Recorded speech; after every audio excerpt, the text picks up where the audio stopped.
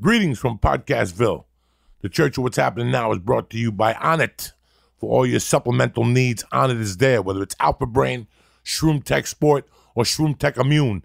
Listen, I live off that fucking immune shit when I fly. You know how it is.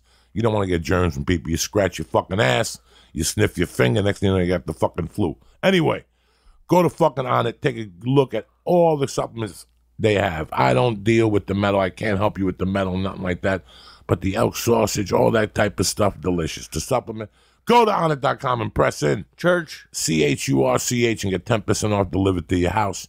I know you're starting jiu-jitsu. I get emails every day. Thank you for, listen, you want a tough, dependable gi, you want to help me out?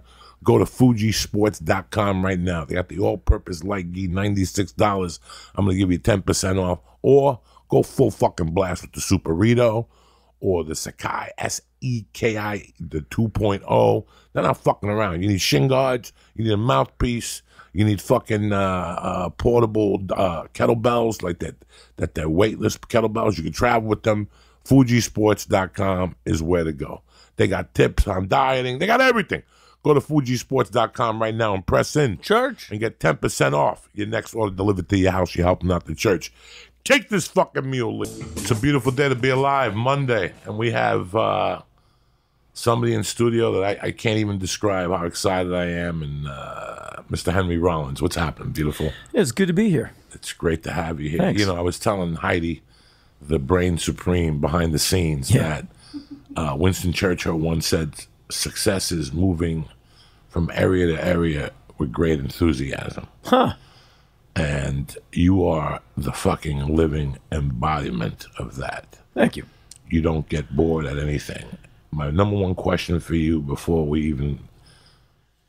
How the fuck do you go from Berlin in 83, getting hit in the head with a fucking bottle and being the nicest guy in the world? I mean, about it. I get hit in the head in the bottle, first of all. I'm doing karate kicks. You're asking them why they did this to you, that you had never done anything to them before, which was just a beautiful composure to have as a young man. It's a good shot, that guy. That guy hit you. It's a great shot. And now, 12 years later, because this is what I go through, you're on a set. No, 11 years later, you're on a set opposite Buffalo Bill Buckingham, or whatever the fuck the guy's name, and because he's from Buffalo, New York. I did a little longest yard with him. I used to torment him. And Robert De Niro. And you're sitting there in a trailer and you're looking at De Niro going, 12 years ago, I was in Germany getting hit in the head with a fucking bottle. And today I'm drinking pomegranate juice, you know. Well, I come from the minimum wage working world of the late 1970s. I graduated high school in 79 and went right into the longer version of summer jobs, which I always had. But this was like 40 hours, 50 hours, for keeps. And I just figured the rest of my life was going to be jobs like this, because I had no direction. I didn't want to be like a sailor, a spaceman, a banker. I'll just work these jobs that are hard on the feet, live on top ramen noodles, and live in an apartment with my roommate that smelled of our laundry, because he was working too. And so I'd work nights, he'd work days. We kind of see each other passing by. And Black Flag was pals of mine, and they needed a singer, and they said, "Yeah, you're pretty crazy. You want to audition?" And I was 20. Now, Black Flag's out here. And you're living... But they were on tour. And you're living... In D.C., Washington. DC, okay. Yeah, and they were on tour. I kind of knew them from like months before they came through D.C. And they said, you're pretty crazy. You want to audition? I'm like, that's my favorite band. And I looked at my life like, well, there's probably a job like this tomorrow if I quit this one, $3.75 an hour. And so I auditioned, and they said, okay, you're in. And suddenly everything was different. I said, so what do? They go, you quit your job, you pack a bag, you give all your stuff away, and here's a tour itinerary. Meet us as soon as you can. And within several days, I was on a Greyhound bus from D.C. to Detroit. I still have the bus ticket. I quit my job, giving away all my stuff, gave my records to my best friend and said, hold on to these in case I ever come back here. I had no idea what was going to happen next. And within 2 weeks, I'm living in a punk rock squat here in Hollywood, because we didn't have a place to stay. And so I kind of come from, I'll try anything, because I'm not supposed to be in a movie or a TV show or on a stage. So anything. I'm supposed to be with an apron on, putting extra fries with your shake. And so I just say yes to stuff. And I'm 57. And to this day, it's all still kind of surprising to me. Like, hey, you want to be in this? I'm like, yeah. Huh. And I just go do it. But I'm not ever telling you I'm an actor. I'm in this. I'm just like, I'm showing up and saying yes because it'll probably all end next week. You got to always figure. And that's kind of my story is like, yeah, I'll try that because I have nothing to lose. Nothing. You are like, I don't know. I the first time Just I heard lucky, of you was in basically. Boulder. No, and that's the way I look at my life. Yeah. I look at you. First time I heard of you was in Boulder with music-wise. A friend of mine, a Snoopy, a girl, turned me on to Black Flag. She also turned me on to the first Biggie Smalls album, just to let you know the contrast Eclectic. in her fucking world. And, you know, I'm like, this is punk rock from fucking... She's like, yeah, asshole, what do you think it is? And then the second gentleman to introduce me to you was Mr. Doug Stanhope. When I was out here in 1997, he was going to watch you somewhere, something you were doing. And I go, who the fuck is Henry Rollins? And he put you on, you know, the thing. I think he had an album. I don't know what the fuck it was. And you said something that, whatever you were talking about, something about music, the connection. You and I have, I'm not a tough guy. You know, I come across like a tough guy, but I'm a sweetheart. I'm a pussycat, and I fear everything. And I came from another country. And what made the bridge for me complete, television opened up my eyes, but the bridge was the fucking music. You know, you made a statement that your records never picked on you. Your albums never made fun of you. Yeah, the Semper Fi. Your record collection is Semper Fi. It never abandons you. Your friends, they come and go. Sometimes you have to sue them. You know, there's that. But your records, they always stand straight at attention, waiting for you to deploy. And they don't care if you play them over and over. And if you take good care of them, they'll take good care of you. In fact, you can be kind of abusive to them, and they'll still kind of hang in there. So you said that, and it just destroyed my insides because I think that's one thing that has been taken away from the American child today. The ability to save $6 from their fucking paper route and walk 2 miles to an album store to buy the latest skip Jethro the bus, Tull album. skip lunch, buy the record. Skip lunch. Yeah, I did that. And you cannot wait to get home and put the album on without drugs. This is way, but no drugs, no, and just read the lyrics and the thank you to the Sheraton for providing us. You know, if you read the old Van Halen albums, I would always thank the Sheratons. And that's been taken away from us. That's an experience that... Yeah, it's one of the downsides of streaming and digital. I mean, for me, there's upsides to any advent in any technology that I deal with, which is audio for sure. So online music and streaming allows you to be curious and not have to buy the record. Like, I want to hear Charlie Parker. So you can go online and listen to some great sides of Charlie Parker. And you're like, that's my new favorite musician, and go get the record. Or like, not for me, but you didn't spend $30 buying a record you can't use. And so I like that. But rarely does your internet curiosity lead to a purchase.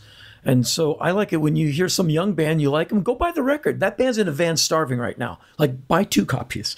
And when they come to town, go to the show. And that's how going to the record store was for me growing up. You'd buy the record and you'd see a flyer, that band's coming to town. Of course you're going to go.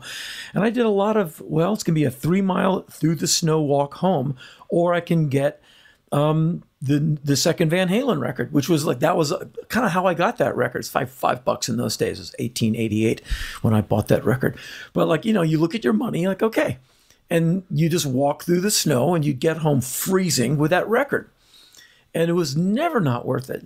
And the fact that you can destroy them pretty easily, if you don't take good care of them, you wreck them.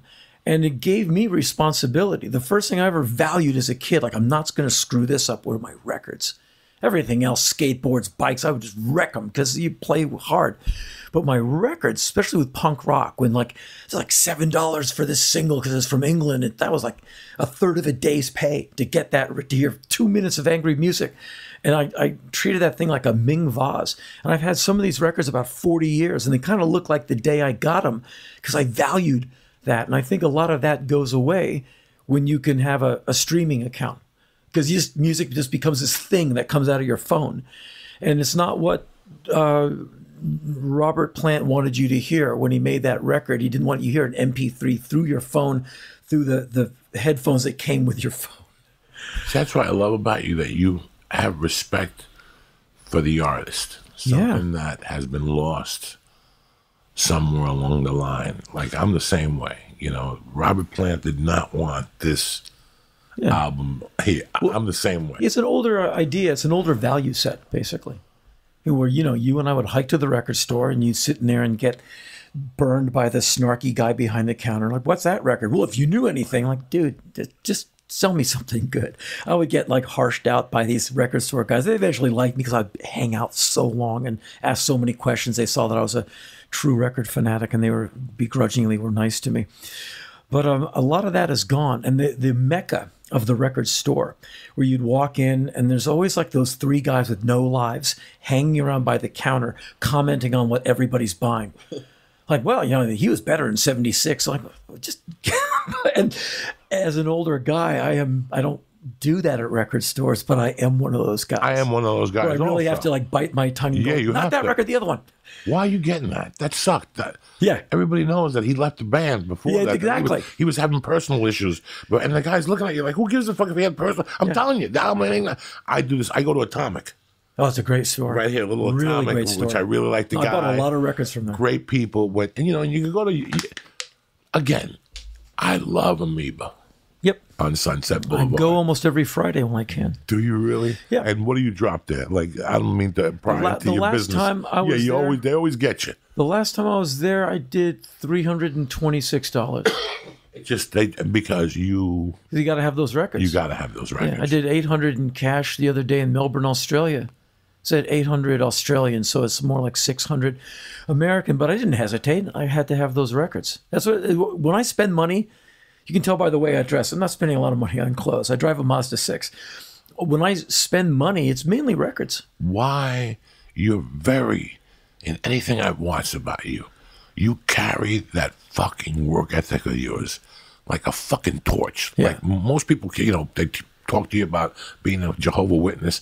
Like if I let you, you would knock on people's doors and tell them the importance of getting your hands dirty. Did you have a paper route? Yeah. Jesus Christ. First job I ever had.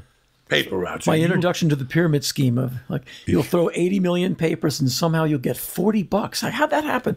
That's how I got my first bike, saved up for my Schwinn bike. I looked at it in the Sears catalog. Maybe it was a Sears bike. It was green. And I'd look at it every day in that big catalog you'd get in the mail. And finally I had the money. I took the bus up Wisconsin Avenue to the Sears, bought the bike. It looked just like in the picture. And I rode it home. And it got stolen a day later. But I bought it by throwing the Washington Star. And Dan Rather was one of my customers. That's right. You're a DC guy. Yeah, That's right. I put a news. I knew his son too. He was my age, Dan Jr. But I used to put a paper on the great Dan Rather's porch. Hey, you carry that. My next album CD is going to be called Immigrant Mentality. You know, I've been talking to Rogan about it a lot because it's when I finally started having a little success is because I threw my immigrant mentality in there. I got to tell you something. Have you done a DNA test? No, yeah, I did. Was there a Mexican or a Puerto Rican in your family or a Cuban? Because you have Spanish work ethic. Like, you know, you were telling one story that on the weekends, you'd work 40 hours. You were in school and you'd have keys to open up businesses. Because yeah, by the time I was a sophomore in high school, I had the keys to like a few businesses. Like they gave me big responsibility because they knew I'm not going to steal. No way. And I could do the inventory, I could do the cash, I could make the deposit. And so I was not great in school, but I had like adult responsibility that I really valued. I didn't care about school, I didn't like it. But I'd work like 3 or 4 days a week after school. And then on the weekends, I'd work 9 to 5 at a pet shop, run home, shower, jam down the street, and be an usher from 6 to midnight at a movie theater. And then on Sundays, I'd work a day at a surf shop selling skateboards and repairing stuff. And then Monday morning, bright and early, back to school. And then on the summer, I would like triple up on all those jobs and just work kind of like 7 days a week. So I liked earning my own money. I liked the autonomy of that. I mean, I didn't spend it much, but I liked earning it. It was not about like I have more money than you. It was about I am making my way in the world, and this has got to be preparation. Because I just figured when I get out of high school, it's going to be really hard for me. I'm going to have to be really tough and just learn about what a big work week is like. Because I just figured I'm an idiot, and I'm not going to go to college and survive. I'm not going to go into the military. I'm not going to have a bank job. I'm not going to. The straight world is going to be really hard to me. It's going to be tough, and so I'm going to have to get ready for that. And luckily, both my parents They're extraordinarily hardworking people. Like, they're brutal. Like, my dad is like scorched earth. He'd work all night, take a bus back to his place, shower, shave, new Brooks Brothers suit, go back to the office. And my mom worked for the government, so she was overworked and underappreciated for her entire career. And I'd go to visit him on the weekends, Monday through Friday with my mom, Saturday and Sunday with the dad. And all of them, all weekend, they're just reading briefs, both of them. I mean, their weekend was getting ready for Monday. And I just got a lot from that. Was like, you just work all the time. And then you never had to tell me twice to get a job. I never had an allowance. I didn't want it. I liked my own money. If a guy has the cool pants from the Gap, like those painter's pants you like in the 70s, I'll buy a pair. I'll be cool like the kids. Buy my own skateboards. I just dug my own money. I didn't want an allowance. And I find, rake leaves, whatever it took. I just like being kind of in the adult world, around adults, like seeing how money gets made, seeing how like things get ordered. I worked in an ice cream store. I learned about inventory and how to make the thing move better. I made the guy more money because I had the place set up for high volume sales, get the line out quicker. And I just enjoyed all of that. Now, you are 57. You said it thousands of times. You're not interested in getting married or children. If you were to have children, will you instill the same values and principles of work ethic that you have, regardless of money or whatever? How would you raise that child? Carefully, because my parents were very hard-driven people, and I don't know if the kid was really in their plans. They're kind of like, oh no, well, so what do we do with this one? I mean, they weren't awful people. I'm just saying they were like, oh, kid, okay. So what do people like you like? We like SpaghettiOs and the Smithsonian. I mean, they're so busy. And so if I was a parent, I would not want to raise my kid like that. I'd be more like my old friends from DC who grew up and have kids now. They're really there for that kid. Like, we're doing the thing on Saturday, and then we got this, and he has the homework. We're going to go through it. And I'm like, wow, you're really being responsible. And so if I had a kid, I would have to radically change my life because I would see it as my duty. I'm not going to go on tour. I'm not going to do I do like 14-month-long tours. Come back for now and then. But I'm not going to be talking on a tour bus to my kid after a show. Like, where's Dad? Oh, Dad's in Buffalo. Well, no, screw that. Dad should be with the kid. And that's just how I see it. And so I don't want to change how I live. So I wouldn't go on that venture unless I was willing to just radically change my life to not be a bad dad. Because kids, no kid is asked to get born. They kind of come out and go like, dude, hook me up with a life here. Dog, I knocked my wife up at 49. I had no idea. They told me if you smoke pot, you got no sperm spells. I smoke pot with 3 hands. She comes in the office one day and says, you knocked me out. This was not in my plan. I had a child when I was young. I failed as a father. The wife won't talk to me. The kid won't talk to me. I paid my child support. I did my legal obligations. Right. It just didn't work out because of my career. I wasn't ready for it. I had to pick one. Today, I only work on the road 6 days a month. I leave here at 4 and take it to karate. And she's 5. She just lost a second tooth when I was on the phone with you last night. Yeah, she kept saying, tell him. Dad. She kept saying, tell that guy that I lost my other tooth. I didn't want to tell her it was Lee because then she would have said, but I feel like it's my obligation. But I'm also, at 5, I instill that work ethic. Yeah, I think it's very important. I would worry if I was a parent that I would clobber the child over the head with my values. I think as a parent, maybe you find your way because everyone's a rookie when they first have a kid and you're like, what do we do? But I would want to be careful that I wouldn't be too much. Like, here's how you got to be. Like, that's not you. No, I don't know. It's not. I would just be afraid of being too, like, here's how you're going to live your life. 20 years ago, I would have been that dad.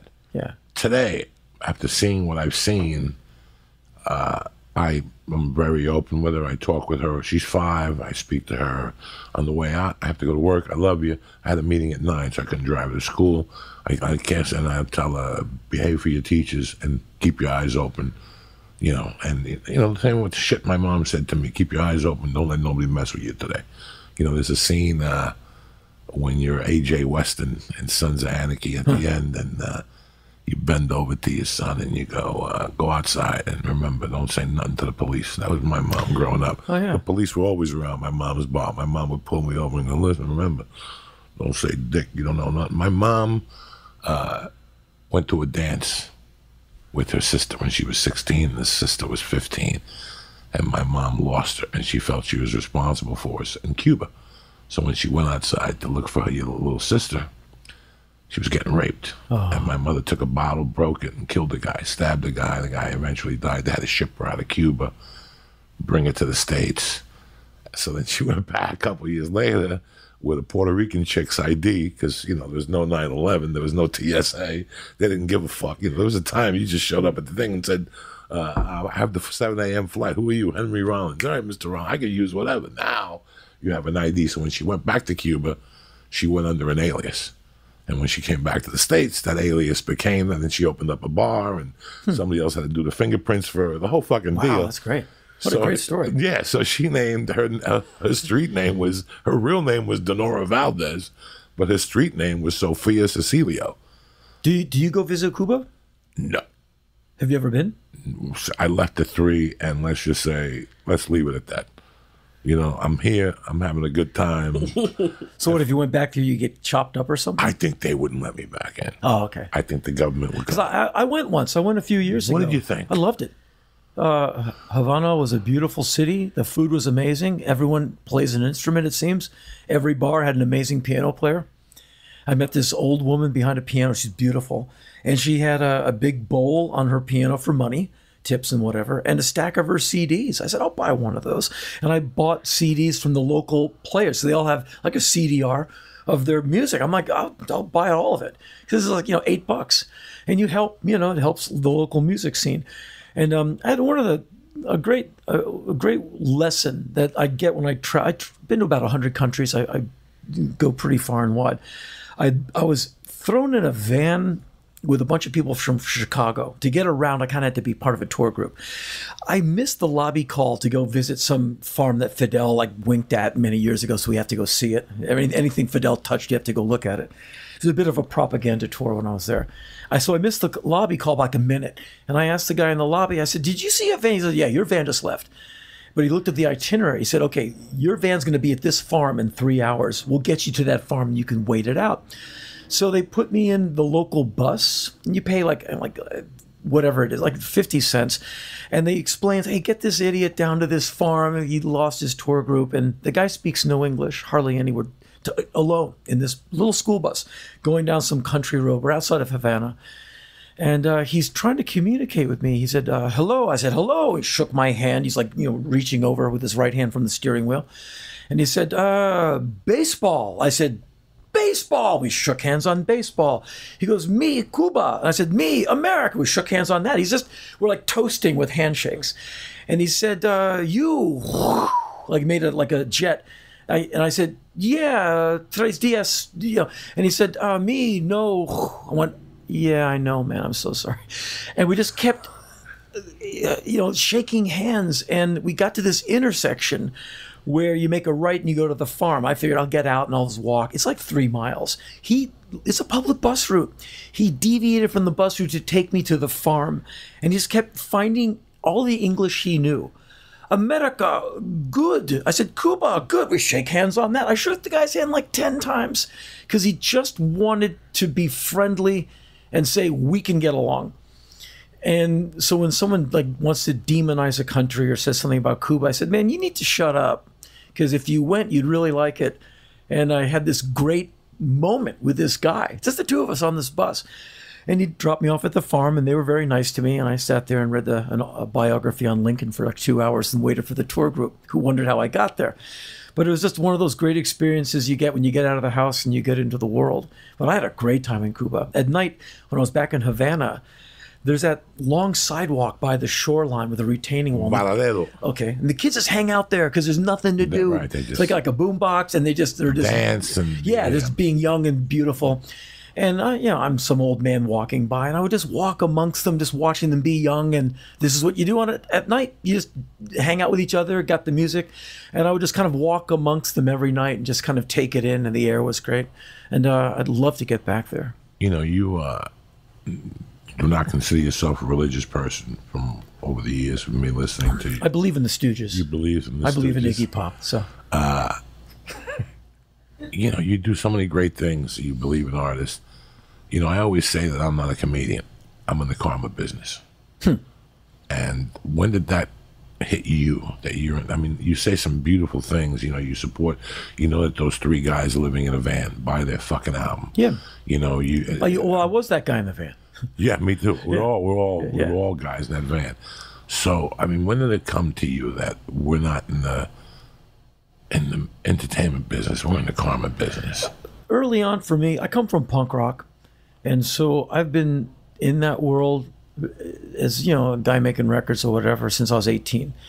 And the kind of music I always did, the kind of writing I've done, it's all like hard on sleeve kind of writing where people come up, that book you wrote, man, it got me through 11th grade. I can't thank you enough. You're like, okay. Or that album, man, I wanted to kill myself, but I put that record on and I got through. And so people have laid a lot of really intense information on me, like just stories that'll kill your lawn. And from that, you know, I have a very human view of humans, as abusive as they can be, as infuriating as they can be on the news. I have these stories, you know, that where I'm like, man, that guy just cried in front of me and told me about his friend who killed himself, and they used to go to my shows and he misses them. And I can't help but like people, because eventually you hang out with anyone, someone you hate the most, you'll get a story out of them. You're like, wow, okay, you're all right. You just like really made some bad decisions. I'm not excusing bad behavior, but as angry as I can get with Homo sapiens or like people at the DMV in line, you know, there's like those moments you're like, I kill them all. I keep coming back to the people I've met in my journeys through Africa who have nothing. They'll give you half of it just because they're kind, or you're lost and like they'll walk you back to the main road just because they don't want you having a bad day. And I've had so many experiences like that. It keeps the guardrails on my road, where as angry as I get, I'm like, no, there's that guy I met in Haiti. He was real cool. And that's where and it made me want to be a better person. So being talked to and told stories and traveling a lot, like I've been to every continent, and traveling like that, kind of rough out, you see a lot of tough existences being endured by humans. And that hasn't softened me up. It's made my idea of humanity evolved. And so that's helped me with everything from my writing, what I say on stage. It informs what I say on stage. It informs like columns I write from what I've seen out in the world. So, you know, in this country, it's a great country, but we don't travel as much as I'd like us to. So when you hear some people, they'll talk about some country or some landmass, and they're like, well, they're all like this. I'm like, so when was the last time you went? Well, I didn't go. Like, well, so you really don't know what you're talking about, because I was there. I'm no expert, but that part of the world invented geometry and was the first country who ever had translators for they could have books in different languages. So don't write them off as people who are scratching in the sand that fast. And so it's kind of this life experience, but in an extracurricular way. Like when I'm not on stage, like, you know, you tour, I tour. Touring gets me to like 19 to 21 countries per tour, like Europe, America, Canada, South Africa, New Zealand, Australia, Kiev, Russia, wherever. But it's all the extracurricular travel I do just to go see a place. And that's what got me to Cuba. That was what got me to Haiti, Pakistan, North Korea, places like that. So I just go and dig the humanity. I'm not much on nature, like the mountains. That's nice. But I like cities and watching human mechanics. Like, how are you making your living? Where do you live? Do you live in that? Can I come in? Can I see how you get through your day? Like hiking through the slums in Bangladesh and just like for days and just like go, okay, what do you do for a living? How do you make this work? And that kind of thing has really informed me, how it informs my politics and just kind of how I see the world and how we go forward as a race, as a species. What I see with you that's fascinating is that, you know, most fucking people go to Hawaii or, you know, Italy, la pasta fresca. That's all good too. And they go to Greece and have the olives. Not you. You're going somewhere where there's fucking something going on, bitch. Yeah. Like, we're going into, you know, something where there's something going on. That's I come what back I really 6 pounds admire. lighter and hopefully without an internal parasite. Now, what's the fear? Is there any fear level when you go to these places that you might... No, just an awareness and studying any place I go to beforehand, and study mainly for the culture. So if you're a single Western male in an Islamic country, there's a few ways of the road that will really help you. If you're alone with a camera, a nice camera, like you got something you need to protect. And so you don't walk up to a woman and go, hey, how do I get back to my hotel? Ask a man. They just don't walk up and talk to a woman. This is not the way of the walk there. So learn where you're going to be going. Learn and always be polite. Politeness, if you're especially, I have no backup when I'm in these places. Politeness goes a long way. But being culturally aware alleviates a lot of uncertainty. So you kind of know how to be polite and not to blow it and get on anyone's nerves, especially if you're like walking the streets of a city alone, where there's like tough guys who want to roll you. Because I'm not going to fight. You know, I don't want to fight. I just want to get me and my camera in and out of that place. And so it's a bunch of preparation, but fear, no. I'm not a tough guy, but I just don't have a fear quotient, really. You know, I used to go to, I had friends growing up, and I would go to Harlem at 4 in the morning, and I could buy an 8-ball or a machine gun or a bazooka or a pound of coke. And my friends would go, you know, how the fuck do you do that? Are you not scared? And just because I think I saw that other side didn't make me scared. That's why you have no fear of it. Yeah, you kind of have to know where you are. And, you know, don't be naive. You can get cut up anywhere. I mean, we're in Southern California. This is a pretty rough patch of real estate. I've almost been killed here a couple of times. And so you just need to be just kind of always aware. Bring your New York with you. I mean, if you get mugged, like you didn't see that coming. That guy was telegraphing a block away. He sized you up. And, you know, you've seen like 3 guys. One guy's the muscle, one guy's the lookout, one guy's the distraction. I've seen the 3. I've had one time in Bhopal in India, like the 3 guys were doing the thing, and I said, oh, so you're the distraction, there's the muscle, and there's the lookout, right? And they're like, ah, oh, dude. They just like walked away. But I said, good try, though, good try. You know, I used to live in New York. I saw you guys when you walked in. And so you need to just kind of know, just be looking around. Did you ever go to Brazil? Like when they just had the Olympics there, I saw them doing the pickpocketing, and like they were like not trying to hide it, but like really aggressive. No, in Brazil, you got to watch it. That's a place where even I don't want to walk around at night because I'm just not looking to get cut up. Like good wisdom for traveling in Brazil: never leave your hood. Like I'll leave with no money. Like that's how you get stabbed. $40 to $60. Have something they can take so they go, I got over on him, I'm not going to stab him. Because if you have nothing, like he's like, you gave me nothing.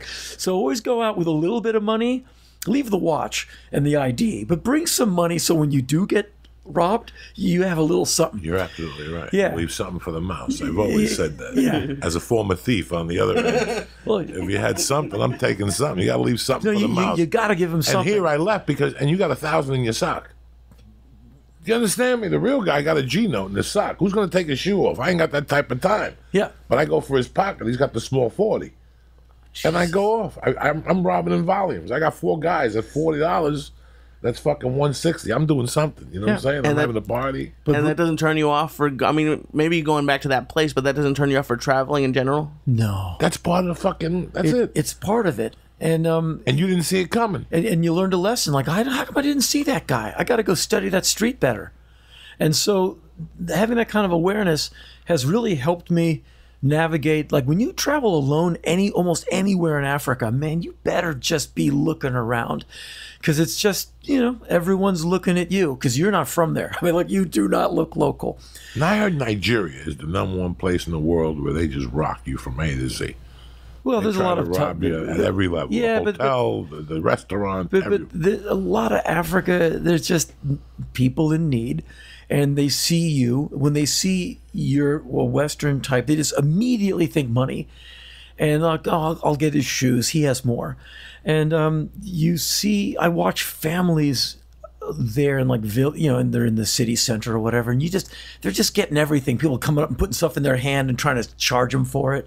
I saw that a lot when I was in Egypt, and you see those kind of travelers who don't know how to kind of slip through crowds, and you just got to be way more low key. They wear nice clothes. They just kind of stick out like peacocks, like, hey, hassle me. And there's ways to the street guys will follow you and they try and get you into conversation. You just kind of politely go, no, I'm not the guy. Try him. I'm not him. I'm not that guy. Now this year you're starting a tour in the States. Yeah. But then you finish the tour overseas. Yeah, I'll be You finishing go to Kiev. 12/15, I think, Yeah. December Yeah, 15th. finish in Kiev, Ukraine. And what do you do 12/15? You come back, you sit over there for a couple of weeks. Here's what I was thinking of doing. I was thinking of getting out of Kiev. I'll probably have to go either to Frankfurt, London, or Schiphol, Amsterdam. That's the airport. And from there, I was going to go, I think I'll go to Reykjavik, Iceland. So I've never been. I've already mapped out the 3 record stores. So I figure I should do that on the way back. 'Cause I've never been. And it's a hop. I can be out of any one of those airports. I can be there in 3 to 5 hours. So I might How do great that. is that to buy Bloody Sabbath in the States and then go to Germany and see the UK release? I have all of them. No, I'm that guy, unfortunately.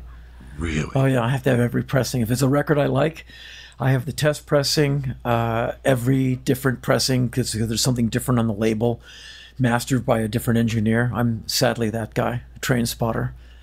But for records, You're this anti-Hollywood guy. I heard that you live very modestly, very plainly, but you sank a ton into your music system. yeah, I have a few because systems. It's Yeah, so important to you. What?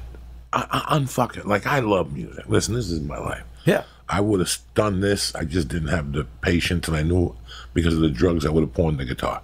right. I would have pawned the guitar and the Marshall. I know that already going in. I ended up with this because at 32, this was it.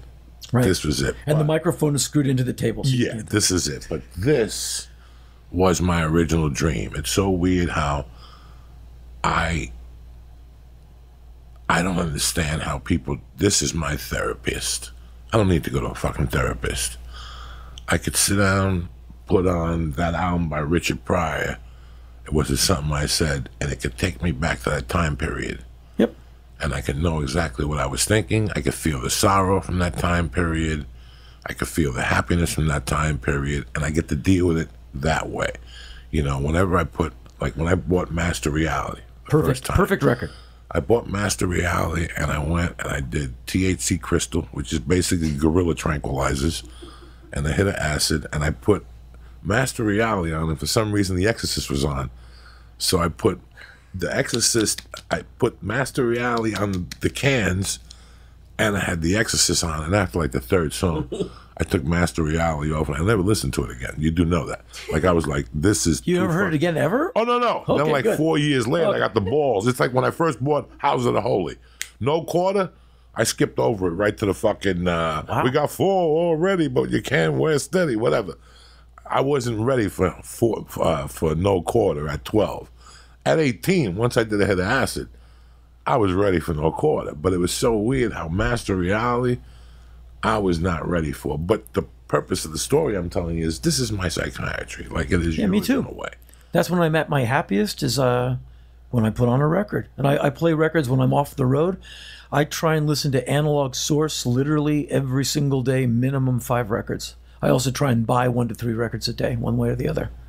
So there's always something coming in, and I'm always listening to Where the something. fuck do you go? You just go to Amoeba? Or what? I for catalog stuff, like say some band I like, they make a new record, I just wait for it to come out, I go.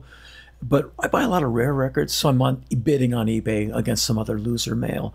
And so I have a lot of those kind of records coming in. Old punk rock from Scandinavia, I'm buying those records. That's all mail order, Discogs, eBay.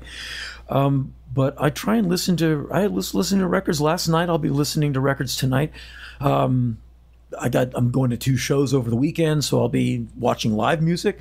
But I try and listen to music every day, and I immediately become happier when I have the music on. Okay, so like yesterday I put on that new hot band, Greta Van, whatever. I put on 2 of their songs. Okay. Like the new Led Zeppelin. Great. Last night when I didn't go out last night. I stayed home. And then, what did I listen to earlier? I listened to something. The B-52's first album. Great record. I have it on vinyl, but I was at home, so it was on YouTube. And like I went right back to 1980. I went right back to the fucking place I went to see him New Year's Eve when I ate a bunch of Quaaludes with my buddies, and I remember the original guitar player. Yeah.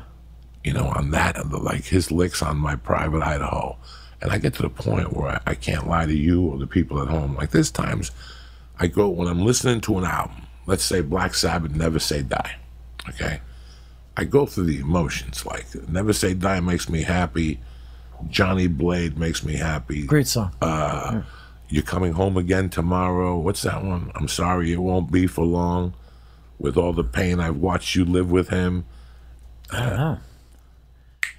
I forget, but once I get to that one, Junior's Eyes. Yeah. Once I get to Junior's Eyes, I start tearing.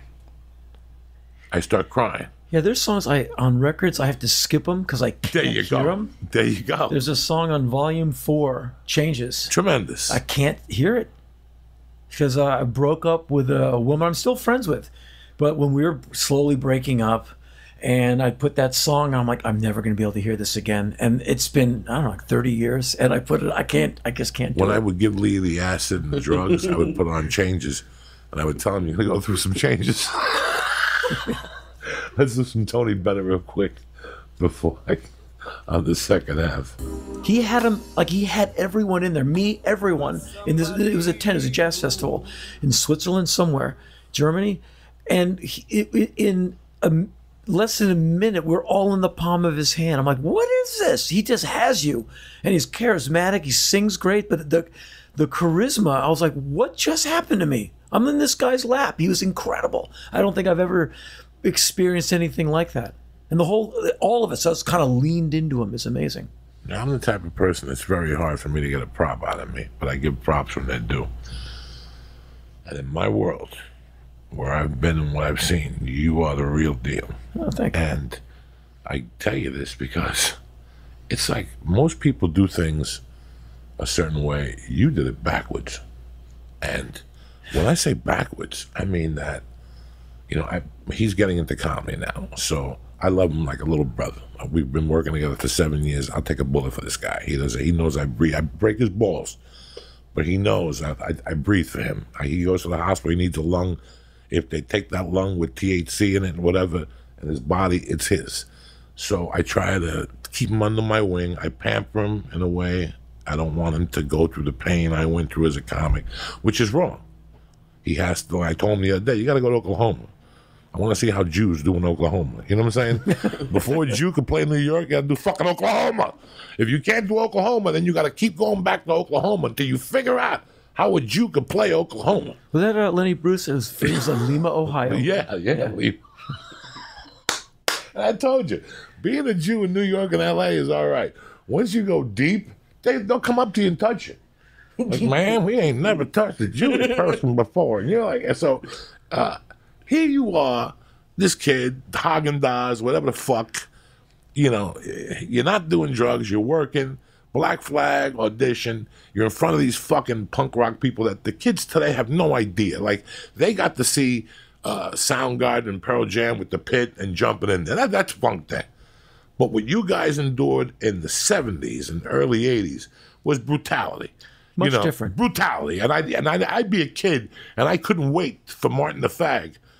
I would be by the basketball court, and Martin the Fag would catch the New York bus about 7:30, which meant he had to walk past 38th Street Park about 6. I wouldn't even go home to eat, just to ask Martin the Fag, what are you going to go see tonight? And he'd tell me Black Flag. He wouldn't say Black Flag. I'm just saying he would say, Hitler's dick. They all had weird names. Here I'm starting to, because I was such a Catholic that I wouldn't listen to white music, Led Zeppelin, and they were devil music. So I would listen to black music at the time. I would listen to a lot of Earth, Wind, and Fire, and the Temptations and shit like that. It's all good. But something about punk rock fucked me up a little bit. Like, there was no video, there was no MTV, but just the fact that people were yelling, and so I would go to him, who are you going to see tonight? And he would tell me, I got to stop and get poppers at East West. That was the big record store in Union City. If you ever go to Union City, they had anybody who played the Garden, that's where you would buy the illegal shit. From the people who taped the concerts. Oh, this is what, concert cassettes? The bootlegs? The bootlegs. Yeah. You would buy them at East West. So, like Bonzo's birthday party. That's a great one. That's famous. That's a famous one. Yeah. The they drummer made that one over and over again. The drummer from Led Zeppelin. And, I would ask him all these fucking questions.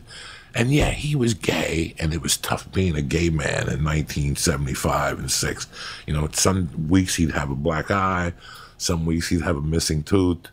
There was always something with him, you know. So here you are, young man, going in front of little audiences, and then you go in front of these fucking, I mean, they're gorillas, these people at these punk rock concerts, and you even said it, that you learned a lot when you went up in front of, there was a big difference between 350 people than 3,500 people. I think you got your balls lit on fire, they would pull your hair, you learned how to control an audience. Yeah, there's no barricade at a lot of shows, and so people just can come right up and just hit you. I mean, or on my legs, I have scars of cigarette and cigars that they would just put them into my legs.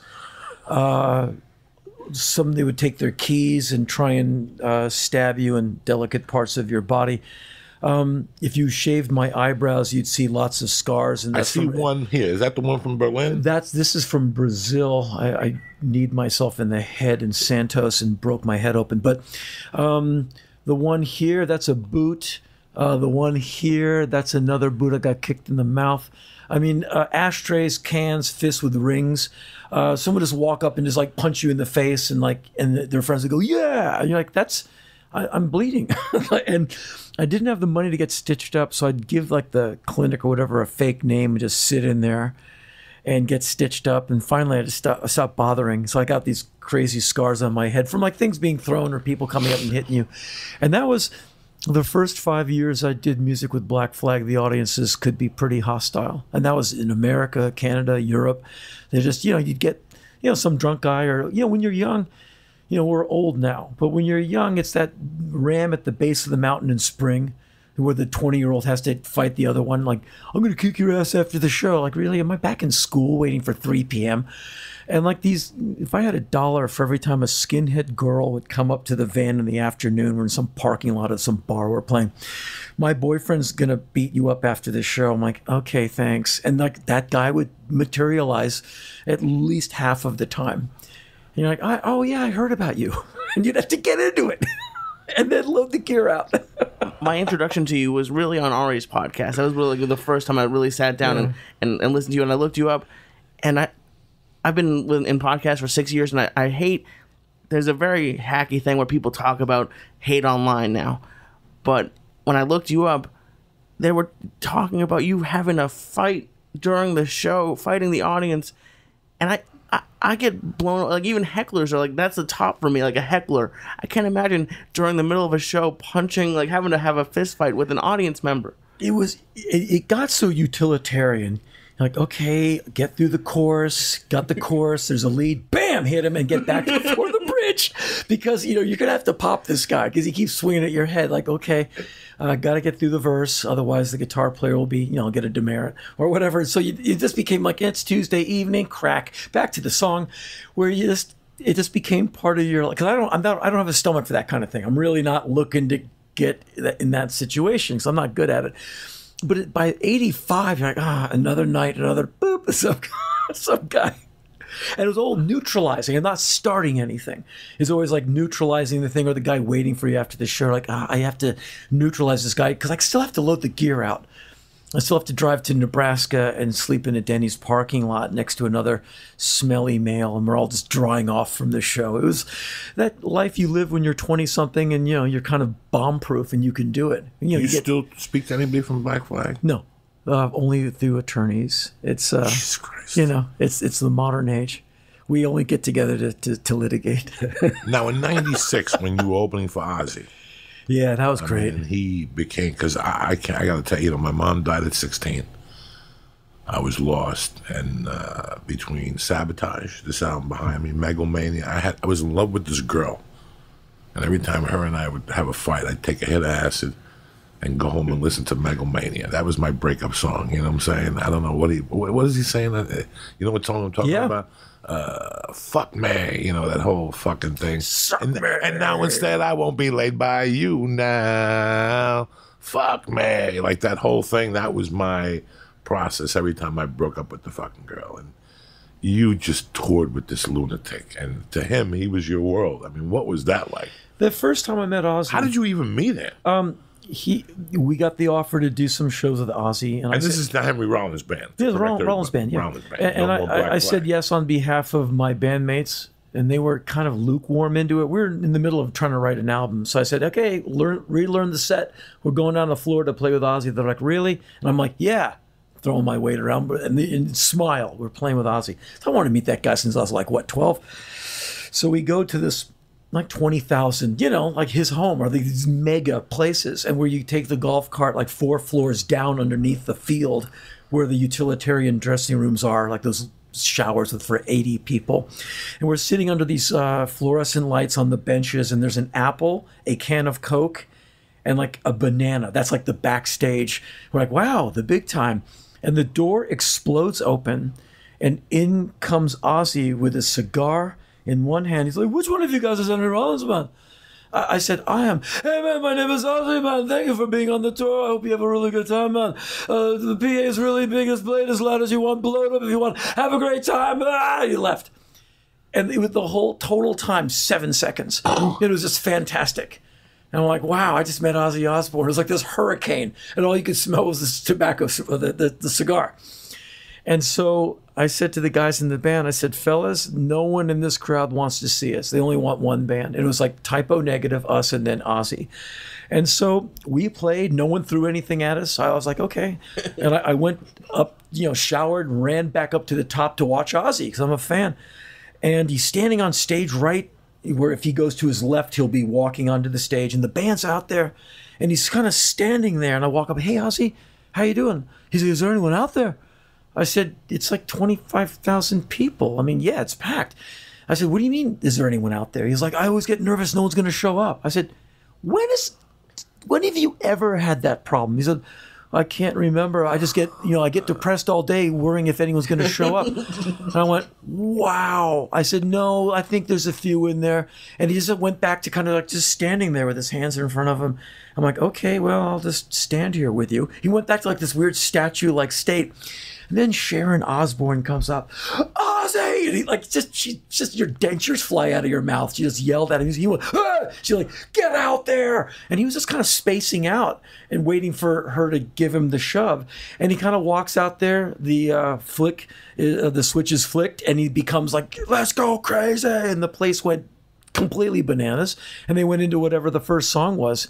And I watched him a couple of nights, and it was like so much fun. Just watching him with that audience, because the affection, they love that guy, but he loves them too. And it was really fun. And after that first night, I flew on the family jet to the private island, the hotel they were staying at, because I was going to stay with them.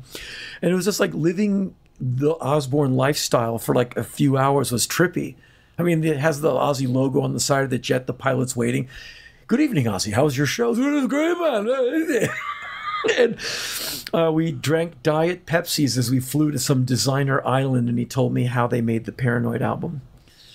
And he told me this great story about recording Paranoid. How long were you on the tour with him? Like half a week. That's it? Yeah, just That's a few all shows. you needed. That was all we were offered. They probably just didn't have a band for that slot for like these shows, and they threw it out to my manager, and like we were lucky. Typo Negative was the other band on the bill. Wow, great band, and really great. And I don't know if they had more shows. Like the next time I saw Pete Steele, like a year later, we just didn't. I didn't ask him if he did more shows. I think he kind of knew them before I met them. I think he probably done maybe Ozfest or something. I think he knew them before. But I've known the Osbournes ever since. Like I see them every few years for something. And like, Sharon, Ozzy, the kids are always like super nice to me. Like they always remember my name, and they couldn't be nicer. It was like, I'm a fan mainly. I buy records, I go to shows. And it's great when people that you really admire for whatever they do, that they're actually cool. That's actually cool. And Ozzy and all the Sabbath guys, actually, they're all super friendly, self-effacing. They're extraordinary, actually. They're hilarious people. Always making jokes. It's crazy how you went from, most people would have done it the other way. They would have gone spoken word. You went from this violent fucking punk rock world into this cool guy on stage telling your thoughts. Yeah. With nobody punching you in the face now. Nobody lighting your balls on fire. Things are a little friendlier now. And now, because I'll never forget Aerosmith in 80, 78, they started having problems. Joe Perry left. Yep. was replaced. Brad Whitmore left. Yeah, they was did the Night in the replaced, Ruts record. which a lot of people don't like, and I kind of like. But then they did the Knights of the Ruts tour, and it was the Ruts. I saw them open for Ted Nugent, like in '76, and they weren't really that good. And then years later, Nugent would open for them. Can you believe that shit? Well, who's bigger than Aerosmith? So no, and I went to see Aerosmith at a place called the Soap Factory in Richfield, New Jersey, down from the Chan's Dragon Inn, my best Chinese restaurant in the fucking country. They just made the top 30 restaurants in NewJersey.com the best General Tao's cat you've ever had in your fucking life. You understand me? They've been there, the best egg rolls. But I went to see Aerosmith there at the Soap Factory, which is like your local, which was very sad. It was on the way out, and everybody was really bad. Well, Steve was. Yeah, Steven was beautiful then. He had some challenges. I saw them. The first time I saw them was when "Walk This Way" was the single, so that would be 75, Toys in the Attic tour. First arena show I ever saw. They opened with Rats in the Cellar. It's a good show. We were in the cheap seats, so we got like kind of broken sound. It kind of rockets through the hockey arena, and when it finally gets to you, you don't know what song it is. So it was there's the smell of cheap arena weed and Aerosmith like 2 seconds later, the slap back. But it was cool. I met Stephen Perry years later and told him the story, and he appreciated it. The same place I saw Nugent and Van Halen and Led Zeppelin. It was the local hockey arena. It's gone now. There's I think a bigger one in this is place. in Maryland. Yeah, Largo, the Capitol Center. It's where I saw Led Zeppelin, and I saw Van Halen on their first album tour open for Nugent. I saw them open for Sabbath. Oh yeah, that was a disaster. Yeah, I've seen photos of them as a group shot, all mooning the camera. I still remember Bill Ward snorting in between, we were sitting so close to the right-hand side or the left-hand side. Right. That I remember watching him, in between takes, just put something on the snare drum and do a fucking line, and me sitting there going, holy shit, that is tremendous. But they were horrible, going home and going... Was that the Never Say Die tour? Yeah, that was it. Yeah, it was over. He called it a fucking jazz band. He doesn't like Never Say Die. Almost every show from that tour got bootlegged. Yes. And I have cassettes and LPs. How do they sound? Really, they're playing everything really fast because I think the whole band was coked. But they're going through everything like 1 point something speed. It's just like, whoa, guys, slow down. But it's the same set. Like Rock and Roll Doctor, all those songs, but every show on that tour got bootlegged, and I've got at least 10 or 15 shows from that tour just because there were available bootlegs in the 80s for cheap, like 2 LP bootlegs. Same set every time. So right now, today, what do you say you got in the house? How many albums? Good question. I've never measured by number. It's a lot. It's just walls of them, and then there's boxes of singles, a lot of singles. And tons of cassettes. There's lots of music media and 6 stereo systems. I still remember EPs, buying the Rat EP. Yeah. Buying Missing Persons EP. Right. With Terry Bozzio on the drums or whatever his name was. We had the sun on, raining. Yeah, he's a Zappa disciple. Yes. Comes from Joe's Zappa Garage. School, yeah. Tremendous drummer. Monster drummer. Incredible. One of the guys that stuck out, when I saw them. Yeah, Steve Vai from those, those days of Zappa. He's another incredible musician, really good guy. I met him last year. Great guy. How was it shooting Heat? It was. So now I want to talk to you 2 more things, and we'll get you out of here. I know you guys are busy today. I'm not in a hurry. We're on your schedule, truly. This is a short story, but it's a real good one. I'm trying to remember her name. Because your 94 was a great year for you. You shot Mnemonic, and you shot. And I was on tour with a band we had a big single that year. It was a great year on every possible level of a young man on tour. Before shows, after shows, during the day, everything was fantastic.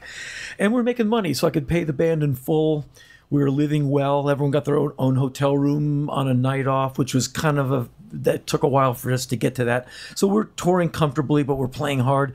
And so things were really good. And somewhere in 94, 95, I'm trying to remember the nice casting person. She's really popular, very, very well known. Anyway, she brings me in to read for a part for Heat. And it's one of those things where you get there at noon, you get there at 11:45 for the noon, and they're like, okay, they're running late. And I'm like, really? I should just go because I'm not getting this part. She came out and said, okay, you're going to get this part. I really want you for this. Michael Mann listens to me, so just hang out, calm down. I was like getting all pissed off that I'm waiting. So it's like, 2 hours wait because it is what it is. So I walk in, I do the lines, and he goes, okay, you're fine. But you have scenes with Al Pacino. And I have a very tense set because at that point, apparently, Pacino and De Niro, they don't get along for some reason. It's not my business. No one told me anything, but tension. So they said, I don't need any more tension. So you're going to get this part if Al Pacino likes you. I said, okay, what does that mean? He said, you're going to meet Al Pacino, and if he likes you, you can have the part. If he doesn't like you, then you got to go because I can't have one more iota of tension on this set. I said, okay, so what's going to happen? He says, you're going to have lunch with Al Pacino. I said, okay, so when do we set that up? He said, we're leaving right now. And we left the building. And we go to some restaurant we're in like Century City, and all of a sudden there's Al Pacino. I said, Mr. Pacino. I mean, like, I didn't know what else to call him. I said, Mr. Pacino, how do you do? Call me Al. Call me Al. I said, okay, Al. And we had this great lunch. He's hilarious. He's really friendly. And at the end of the lunch, he looked at Michael Mann and said, Michael, I like him. And that's how I got the part. And every day I had scenes with him. There was one scene where my body double got thrown through the window. Right. That was not me. It was my stunt double, who actually had to go get stitched up. He cut his head open after the second take. Anyway, so there's that part where they cuff me because I'm a bad guy. And they wait, and I get like hauled out of there. You're in the same with the Indian also. They come to get you West at the Studi? apartment. Yeah, they come to get you in the apartment. So right. That scene ends with me cuffed. And it's a Michael Mann film. So the cuffs are real, the guns are real, the bad guys are ex-real bad guys. Everything's real. And so I'm really cuffed behind my back, sitting on this couch waiting for props to come and uncuff me over and over, like 80 takes. And it's a big film. I'm low priority. So it's like minutes to get uncuffed. So I'm just sitting there cuffed. Al Pacino would sit and keep me company. He's a really nice guy. He could have gone, and done something else. He would sit with me and just mess with me, put his arm around me. Give me a magic marker. I'm going to put a mustache on him. And he was just so cool to me every morning. Henry, how are you? I'm like, I'm better now. How are you? Not so good. And he'd tell you what was the matter. And he was nice to everyone on that set. And that was just a huge moment for me as like some BS artist actor. I haven't taken lessons. I just like, what the fuck am I doing here? Totally. Jesus. I always get worried that the Hollywood cops are going to come in like, all right, come here. I'm like, oh, damn it. They figured it out. And I'm just, every day I'm on that set, like, what am I doing here? And it was just a great thing. People love that movie. And even in airports to this day, they go, you were that dude in Heat, right? I'm like, yeah, thanks. And that was just a lucky break. It was a small part. Anyone could have done it. But it was just really cool to have those moments and watch Michael Mann work. I mean, he's a genius director. Now, did you have anything with De Niro on that? No, sir. Only a phone call where we both did voiceovers. And they right.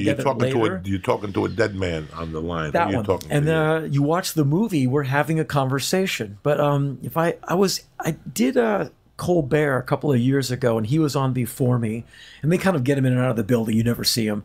And I wanted to meet him, of course, and I wanted to say, hey, we had that distended conversation in Heat. Now, that would have been my opening line, but I never got to meet him. It's funny. I did 2 movies with him. The first time I didn't really have any contact with him. I saw him, and I saw his social problem. Like, he has like he can't be around crowds. It was hysterical. He seems like he keeps himself to himself. Yeah. Michael Rappaport has the funniest joke of the year. He says that De Niro didn't say nothing for 30 years until Trump became president. Now he's talking Trump. Yeah. Trump made De Niro talk. It's interesting because seeing it took him 30 fucking years for him to say anything. But just seeing him on like talk shows like Colbert or whatever, like, whoa. Because like you'd see him doing tours to promote a movie, and he's so uncomfortable. He was so uncomfortable. He just doesn't want to do it. No. He just wants to do the work, I think. I think he didn't like... I saw him one time, and it was so bad that I saw him do... when he got the Actors Studio. Oh, God. The guy would ask him a question. He'd go, you know what it is. Yeah, he's just not that guy. He's just not that guy. Some people are just not that guy. He just wants to do the work. He's a true artist. And it's so funny when... No, I think that We all have a little thing. I all think we all. You need your time. You're an only child, are you not? Yes, sir. Okay, that I'm an only child. So you know when it's time to go into your room. That's most of the time. That's most of the time. I'm so a pretty solitary little, person. and that's what you know. We all have this yin and this yang, and we shine in the yin, and our yang is where we don't shine. And his acting abilities and his little things are great. And you know, at that time they shot The Sopranos in Jersey on that same fucking street. So when they found out they were shooting Analyze That, they went down there. There had to be, 9,000 people on the streets. I'm shooting my scenes with Anthony Lampaglia. I got nothing to do with De Niro. But I just want to get a glance at the guy. And at one time, he didn't know that these 900 people were out in front of his trailer. And he opened the door. And it was like he's seen him. And he fucking just slammed it. And they're like, Bobby, come out. And he was like, well, that's it. But, that's not cool to have a trailer where... Yeah, they just didn't know the logistics. They didn't know. It wasn't anybody's fault. They didn't know that The Sopranos shot in Kearny, New Jersey. They didn't know any of these things. Whenever I've been in a film with big talent, man, you can't get near them. No, you can't get near them. But this was just a faux pas. Yeah. Because we were shooting 2 cameras at once. So you had a B camera. When I shot Spider-Man 2. They were shooting B and A every day. Get it done. Yeah, you're just getting it done. It's a $200 million fucking budget, so we're ripping through. Well, you can amortize it down to an hourly rate. I learned that on Bad Boys 2. They said, this movie takes this much an hour to make. I was like, I never thought of it that way. Producers do. Are you kidding? Oh yeah. Have you ever shot in New Orleans? No, I've done a lot of shows. When I went to shoot in New Orleans, it was funny. R.I.P. James Gandolfini. He did a Sean. Who played Spicoli, Jeff Spicoli? Sean Penn movie. And he went to a strip club the night before, and somebody put a roofie in his thing. And he didn't wake up and make the scene, and he had to pay the day rate. The day rate was $450,000. Yeah. He paid it because he was not there. He said, before you yell at me, I'll just do what I did on The Sopranos. I'll just pay the day rate. What is it? Because he would disappear from The Sopranos for 3 days at a time. Wow. Yeah, they just had the autopsy of James Gandolfini on True TV, whatever that autopsy. Have you ever watched that show? No. They have the autopsy, the final hours of people. Oh yeah, no, I've seen that. I didn't know. Yeah, and they had the final, and I watched it just to see if they would talk about the drug problem that was existent. Oh, I didn't know yet. I didn't. Yeah, nobody really knew. They had it. I heard it because I'm a druggie. Yeah. I'm a druggie, so I knew people in New York that said, "Oh, you're fucking nuts." He would just. But I don't even know what the fuck we're talking about here. I lost my consciousness here. New Orleans. New Orleans, where. What was the daily rate, the hourly rate? Like, it's fucking huge. Yeah, it's no joke. That's why I'm never late to things like that, because I'm never late anyway. But you see what these producers are up against, because they got Sony or someone breathing down their neck. And then you have a difficult actor. He's not coming out of his trailer. Like, oh no. I've been in films where he's not coming out of his trailer for another hour because he didn't get his 12-hour turnaround, and he's mad. And Henry, do you mind doing your scene to a different actor? I said, man, just give me a C-stand with a smiley face on a Post-it. I'll just do the scene. Just keep moving. See, you and I are very happy. I've noticed that in all the things I watch about you. Happy when I'm working. Even on Rogan, you said something that it was so therapeutic that I did it recently. And I'm a better comic for it. I'm a better dad for it. And I'm a better everything for it. I'm a fucking criminal. I went to prison. I got a GED. I got left back in the 7th grade. My mom died, and I focused on that. And on Rogan, you said that one day you wrote a list of all of the albums you wrote, the books you wrote, the music you wrote, the movies you were in, the TV shows you were in. And I did that recently. I was feeling like shit before I shot the Netflix special, and afterward, even worse. I wasn't going to pull a fucking Bourdain. I'm not known for that. I'm a fucking Catholic. I can't leave here to go to hell if you're already in hell. But I actually did what you said. And I look at my accomplishments. I stopped looking at the person who I was, and I started looking at the person I became because of your list. Oh, wow. That's cool. So I just want to let you know that list just got me over one of the toughest times of my life at the age of 55. I didn't look at, that's why I always tell comedians, get a fucking day job. Because when you don't have a day job, you don't think about what you have. You think about what you don't have. Henry Rollins just got heat. Well, how come I don't fucking have heat? You know why you don't have heat? Because you're not fucking in a day job. You wouldn't be thinking about heat. You'd be thinking about fucking working. And now, the time that you do have, you're more focused on what the fuck you need to do instead of spreading your day out to 11 hours. Nobody can cover 11 hours when they're a comic. There's going to be some porn. There's going to be some you porn jerking off. There's going to be some music. But if you have something for 5 hours, that takes your mind off of the things that you don't have. You've always been. You know exactly who you are.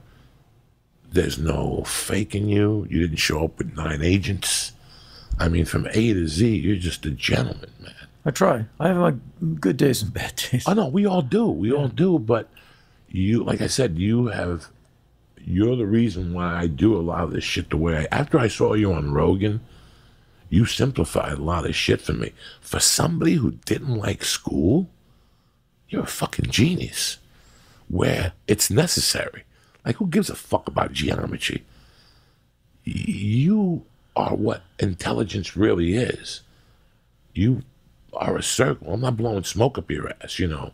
So I'm really happy that you took the time. I know that I don't want to say the word promoting. It's a shitty word. They're going to watch it because you're the artist that you are. On August 10th, you have something coming on Showtime. I do. What's the name of it again? It's called Keep Talking, Keep pal. Talking, cocksucker. No, say one more fucking word and I'll stab you in the eyeball. I say. Yeah, that's it. That's it. Yeah, don't change the title. And this is spoken word. Well, it's just what I do up there. A lot of it's funny, but I'm not. Very funny. I don't write funny material. I just kind of comment on that which is funny. So I just report from the field.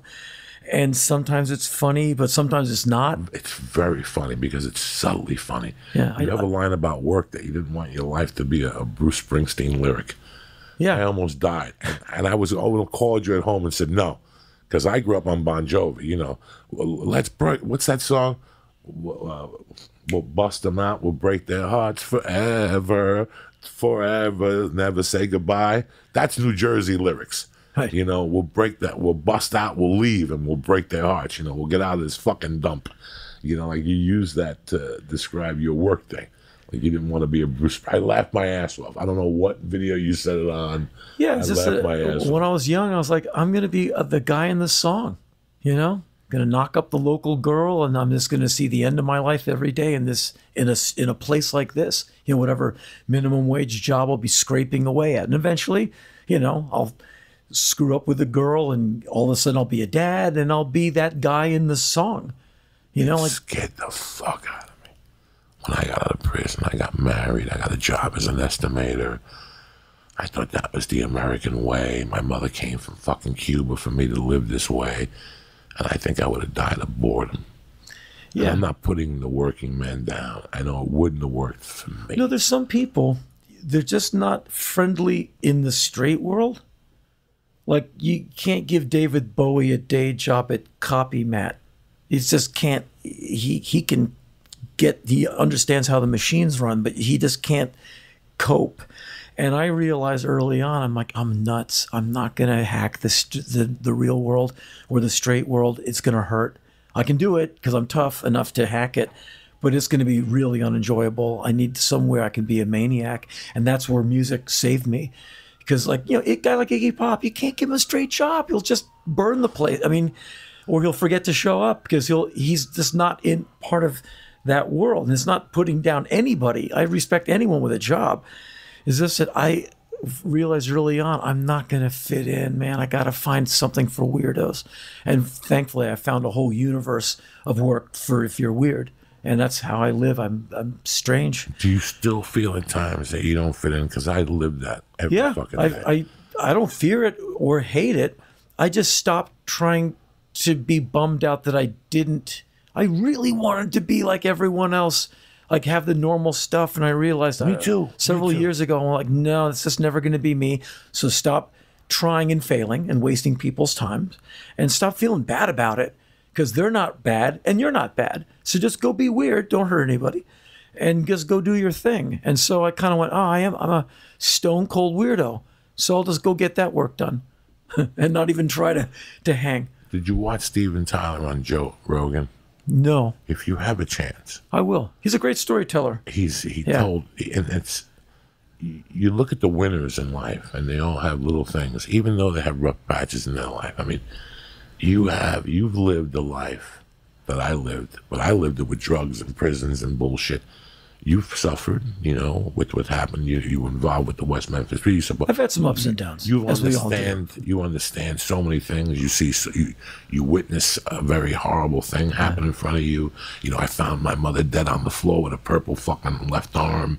You see all these things, and you have the disposition and the outlook that you have, and it's just a fucking. If more people were like you, we'd have such a way better Earth.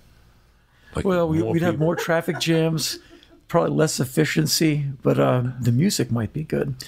What was your favorite lineup of the Rollins band all those years? The 87 to 92 lineup, because you had the great Trenton, New Jersey rhythm section of Andrew Weiss on bass and Sim Kane on drums. And that was just one of the most amazing rhythm sections I've ever seen in any band anywhere. And they were just loose and tight at the same time. They're like a slinky. They're like elastic and precise and mathematical, but they could throw it away when they wanted. And no matter what you put on top of them, me and the guitar player always looked good because they were so good. And then after that, I had a different lineup, which was same drummer, different bass player, Melvin Gibbs, who's great in a different way. He's just different, amazing. But that one lineup, it had this elastic Sabbath P-Funk smashing thing that I really enjoyed. We would just go out there and just like smash audiences flat. Now, you as eclectic as I am, like if I come to your house with some Hindu on a flute and I put him on, would you give him a listen to? Oh, I might have more of that guy's records than you do. That's what I'm talking about. No, I'm that guy. It's I love music. I buy it from all over the world. And I there's a lot of bad music I don't like. There's a lot of shit I don't like that I have disagreements with people. That's fair. Yeah. You can't like it all. There's just not enough time. It's been a pleasure just to sit with you. Let me see if there's anything else I want to bring up. The war with the smoking birds getting stabbed. The fucking story you told of the guy getting stabbed at a show. I relate to you. Oh, well, in the back of the venue, in the parking lot? And you didn't want to make it funny, but the guy got stabbed. That fucking killed me because I just did a show in Nyack where the guy heckled me, got up to go to the bathroom, and two of the fans of the podcast followed him in, hit him in the head with a bottle. And the guy was bleeding on the way out. The cops were like, you want to press charges? He's like, I don't want to do nothing. I'm just happy to be here. He goes, this is the best night of my life. He goes, I got to meet Joey Diaz and I got 6 stitches, some shit. Describe to people when you're up there, that magic that you feel. Like, I don't feel I'm better than them. Oh, no. I'm with them. Yeah, for me, it's service. I consider myself like a blender or a toaster oven. I'm a component. I'm like a frozen yogurt machine. Like, want a pint, want a quart? I'll go all day. I output. And so let me make you a radio show. Let me put together a great show and let me go on stage and go on for too long and really knock it out of the park. I'd pay to go on stage. And so I love being up there. And so for me, I have an obsession with the audience. And I always tell them, I said, I'm so desperate for your affection and your approval. You have no idea. And they always laugh. But it's true. I need them more than they want to be at the show. So I don't have stage fright. I can't wait to go see them. I love those people. And when they write me, I got to write them back. I meet them on the street since I was young. Henry, I'm like, yeah, man, hey, thanks. They go, hey, Henry, thank you. I'm like, no, I need you more than you need me. Are you kidding? Without you, I got nothing going on. I got no one to make all this stuff for. And so I've been up since about 5 o'clock this morning working on radio shows for my little radio show on KCRW. I'm sitting there like, well, that song has to go after that one. Okay, they're going to love this. I'm always in preparation to do something for you, the audience.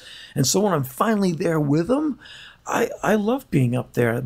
I bring a stopwatch on stage so I don't go on for too long.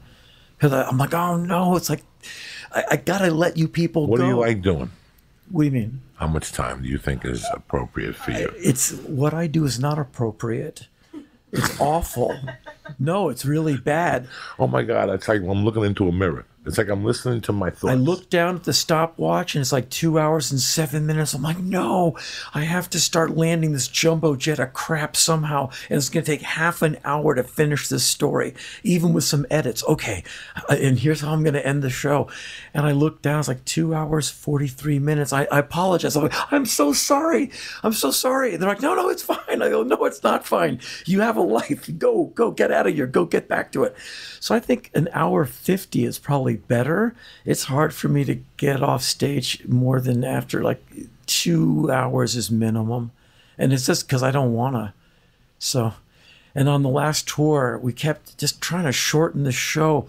And anything that was less than 2 hours 40, I'd look at my road man and goes, I'd show him the stopwatch. See, 2:33, I'm getting better. And he just laugh. And you always change it up. Your shows, like you always. Yes, this tour, you're doing something different. Well, this tour is really static. It's a bunch of slides I'm showing through a high resolution projector, and I'm telling the story behind the photo. So the folder of photos does not change. I'll revolve a few, but the story is the story. When I'm on stage, just me and a microphone, it's like a set list for a band. I've got the new album, the new material, like this story, this story, this story, but within a month of being on the road, 'cause I usually do, like if a 30-day month, I do 29 to 30 shows. I hate days off. My next run is like 46 shows in 46 days. There's a night off, but I'm doing 2 sets in Portland. So I don't like nights off. And you do Mondays and Tuesdays. Wednesdays, Thursdays, Fridays, Saturdays, Sundays, and you feel Mondays. that you still get the most out of the audience on a Tuesday night. It's time is on tour is fluid to me. It's always Saturday night. If they're there, Saturday night in New York, don't screw this up. See, in my mind, I want to be on Saturday because then I get everybody that I could to come out. I feel like on Monday, people are going to go, you know what? I got to work on Tuesday. And they do. And you don't always fill the place up. But you get who you get. And if you're smart, you're happy they showed up and you rock their world. That's just me. That's me too. I don't give a fuck about you numbers. know what? That's most performers. They just want to do a good show. Most performers I've met, no matter what music or comedy, whatever, they just want to kill themselves to do a great show for the audience. It's not about the money or the applause. It's about doing something truly good and hoping someone likes it. And so, what was exactly your question? Same stuff every night. Okay. Within 10 shows, something has happened in the news, like some country caught on fire, but I was there 2 years ago, so now I can talk about the last time I was in Syria, and so I'll talk about that. Or something happened in this state, well, here's what happened to me when I was in that state. Or I was there when that thing on the news happened. And so I can connect the dots so that memory gets pulled into the set because now I can attach it to this. And so within a month of being on the road, I have about 6 hours of working material just because I've been able to associate. Oh, I remember that. Boom, it comes in. Or I have some interesting sociological opinion / theory that I think I want to extol to the audience. And so within 10 or 15 shows, I have too much material. So that's when I start rotating things through to keep myself kind of leaning into it. So I'm not pulling the string out of my chest and doing the talking doll thing. And that way, when the material remains kind of familiar, but not like I do put in that comma in the same place every night, I'm more in the moment, to borrow the actor's term. Because I like I said, I'm doing shows for like a year and months at a time. And I have to keep it fresh to myself because an audience, as you know, you can't fool them. They have a canine sense. Like they know when you're phoning it in. Even if it's one line, like, he doesn't want to be here, screw you too. And I can't do that to an audience. I can't do that to an audience. Right, No, you can't do it because, you think of what their evening is like. They just got out of a cubicle. Babysitter, parking, dinner. That's a big night out. That's a big night out. Like, that's a paycheck chunk. They're like, okay, this better be good. And I think about that. It's not their money I'm concerned about. It's their time. I don't concern about my money. I'm concerned about their money, but mainly their time. They don't get this Tuesday night back. So it can't be, it's a guy on a Tuesday night. He's going to dial it in. Oh, no. This is your date night. You're going back home to the kids. You're up at 4 a.m. Feed the kid, go to the cubicle in the bad car. I get it. So I never dial it in. It's always like, New York Saturday night to me. Listen, the problem I had the last couple months was I had so much respect for the audience that I wouldn't let myself be who I am. But that's why they came. They came for you to be you. That's right. Yeah. And I'm thinking, yeah, I'm trying to be a stand-up. I'm not trying to be the wild man who I am. Yeah, just be you. And now they got a fucking problem. Ever since I did the list that you did, and I did a couple thinking, like I'm only going to the store. You know why I only go to the store? Because metal sharpens metal. I don't want to be fucking around no more. I was going to all these other comedy clubs, and why? Why? I'm 55. I got a 5-year-old. I don't have this much fucking time. So now I'm going up there with predetermined material. But anything that comes into my fucking heart, straight from my balls, that's real, I think is funny, whatever, I'm laying them out there. Fuck the order of the material. Fuck the organization. I'm going to give you an hour of my time, but it's going to rock your fucking world. Yeah. And part of that was your mentality, the immigrant mentality, and just this podcast to me keeps me in check. What you said, when these people come up to you on the street and stuff like that, they say, thank you for coming. Like last week I was in Salt Lake City. They're like, why would you come to Salt Lake? And I told everybody, I could feel the love from you guys. Yeah, because you're here. Of course I'm coming here. I'm coming here. Yeah. But it's so weird how when I went to Salt Lake, like, I'm so thankful to be doing, like, when are you going to retire? When they put you in a fucking casket. Yeah, I can't think of it. I can't think of it. That's it. I can't think of it. Well, I don't know what I would do without them. Like if I didn't have a tour to look forward to, or knowing it's coming up, I don't know, because I've been touring since 1981, averaging up to about 100 shows a year for 30 some years. I don't know what else. I just don't know what else to do with time. And I can sit around if I want. I got a nice place. Yeah, I got a record player. I can space out on the couch. But I would really miss being out there. It's going to be hard to walk away from it. So you're still lifting. You still look good. Thank you. And listen, I can't wait to August 10th. This has been one of the highlights of my 7-year Thank you, sir. podcast career, just to sit across from somebody who's no Hollywood, no bullshit. When you get up in the morning, your 2 feet hit the floor, you look up and you thank Buddha or somebody that he gave you another day for somebody to fucking rock. You know what I'm saying? Like when I wake up. Absolutely. So thank you for AJ Weston. Thank you for telling that kid, don't talk to the fucking cops, cocksucker. And August 10th, I'll be supporting you, and everybody on this church that listens to this podcast. Thank you. Will be supporting you for the words you said today, man. And you have an open door to come in here and, I don't know, whatever. You have an open door here, whenever you want to come. All right. And Heidi, who takes care of you, you're very lucky to have her. 22 years, she's been running the show. Very lucky to have her in your life. She's like my wife. I look at her, without my wife, I'd be fucking ugats. I'd be a piece of shit. So give her a hug for me, and we'll all be watching August 10th, brother. Thank you, and good luck with the tour. Oh, now once it ends the 15th, when do you restart? Because on the website, on henryrollins.com, the tour only goes to 12/15. Oh, the next big tour I'll do would be 2020. 2020. Yeah. So you'll take how much time off between 12/15 and the next tour? Oh, a year. Couple of years. Oh, yeah. Yeah. The next tour will be not a slideshow. It'll just be me, and it'll be the big one. I do it like every presidential election year. I do the big lap. I do like Europe like 3 times, like festivals, on and on and on. The big month in Australia, so I do very well there. So I do multiple nights. That goes on and off for 14 months. So it'll go from 2020 into 2021 if all goes according to plan. I'm telling you what I'm going to do today, out of respect for you. For the last 5 years, I've had a guy been bothering me. He's a gentleman, Greg, and I've had a lot of people, my agents. I'm going to get my passport. I'm calling the attorney. I'm paying the $10,000 fine I have in Seattle for the warrant for not going to. I got a $10,000 fine I got to pay. Seattle just wants the 10 G's. I'd rather fucking get raped in the ass by 10 little midgets with big dicks before I pay the 10 G's. That's a lot of money. For not going for fucking anger management classes. Okay, that's a lot of money. The guy attacked me at a comedy club, and then I got to do it. So I'm going to pay the 10 G's. I'm getting the passport. I'm going to start traveling because I noticed a certain beauty you have. And it's because of your travel. It helps. It really will make you understand America better. I'm done. I love America. You know, it's great. I came here. But you'll understand it better when you travel more. I love South Dakota. I'm going to North Dakota next year. It's love beautiful up there. Every spot of this country. But sitting here across from you for this last hour, I saw something in you that you got from traveling, from meeting that woman in Tehran.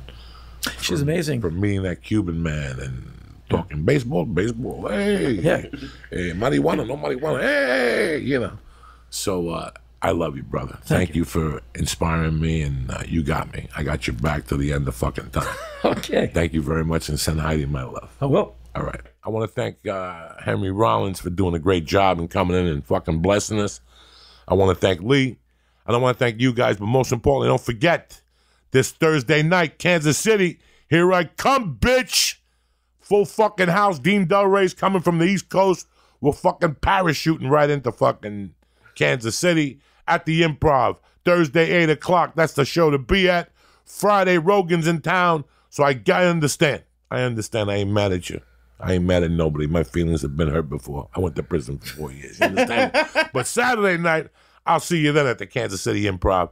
Ready to eat some fucking ribs, farting, the whole fucking deal. And then at the end of the month, Huntsville, Alabama, one night only Thursday. And then I take it straight up to Nashville the week before Memorial Day or Labor Day weekend. The summer's almost over, motherfuckers. And I'll see you in September in D.C. at the 930 Club, fucking Parks Casino. And then we're at the Wilbur Theater, myself and Lee. There's like 30 tickets left for the second show, so you're fucked out of luck. And we're also in Connecticut at the Foxwoods on, but there's still tickets there, so do what you need to do. I love you guys. Have a great fucking Monday. Thank you for listening. Stay black. Have a great day.